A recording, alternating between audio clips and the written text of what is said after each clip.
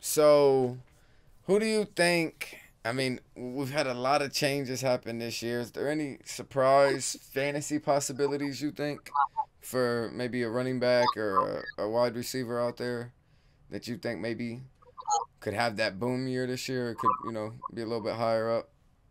Well, I think Tennessee, all the receivers are going to be a lot better this year.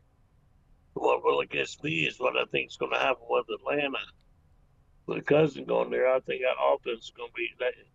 I can't wait to see what Drake London does and Pitts does with him. And they have the addition of Darnell Mooney, who you have always liked. So Darnell What you Mooney, need? um, being added to the roster, I think helps that tremendously.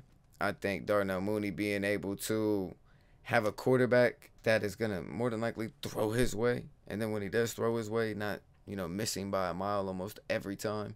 So I think that's gonna be beneficial. Subscribe to the Juice and Pop Show.